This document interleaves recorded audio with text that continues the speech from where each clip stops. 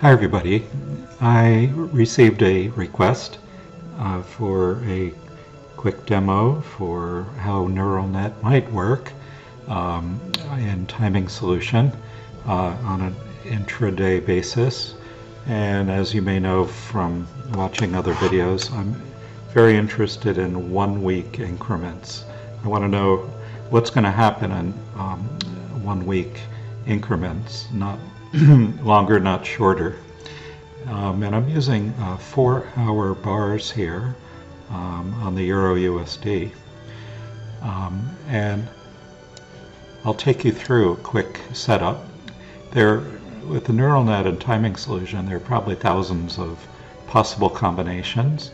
It takes some experimentation, but I've been very involved with cycles and spectrum, that there's a way to do that exclusively, and do a cycles calculation and put that in as a training set of criteria. So let me X this out and show you how I did that. So click neural net, and first thing is to normalize the price. You can choose any number of things through here. RPO, relative price oscillator, is a favorite one, but I'm going to go with the Larry Williams %R rate of change here. Click try it, because all of this price action has been normalized to a pretty regular straight line. I think that's pretty good, so I'm going to say OK. Then on this very first button here, click that and extract cycles from spectrum. You know, there are lots of possibilities. There is a library. There are various astronomical cycles. You have to do a lot of astrology. It would take hours and hours to even begin to find all the possibilities, much less run them. But I'm going to extract cycles from spectrum.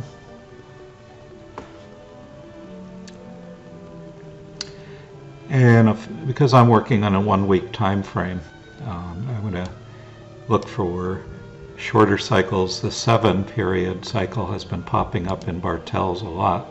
So if I put this back to 30 bars on a 4-hour time frame and recalculate,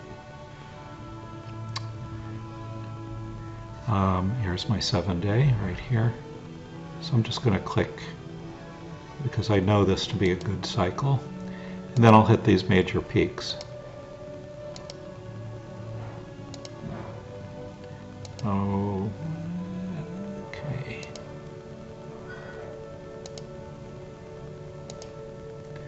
And then you're going to send all these cycles with the selected button and click OK.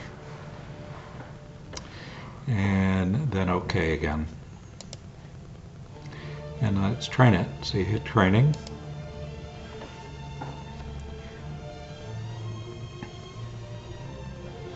And you can experiment with how many epochs to train the neural net.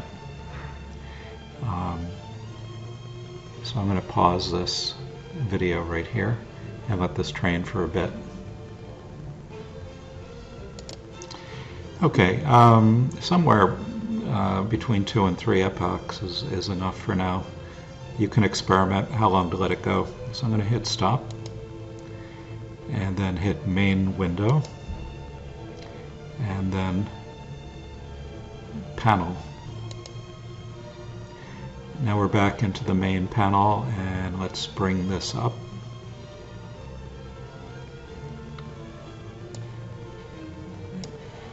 And checking out the action from last week. It's not bad, it looks pretty good. And it's showing the upcoming week, down through midweek and then up, but mostly a down week again. So experiment, of course, do a lot of back testing before you rely on it, and see if this works for you. Take care.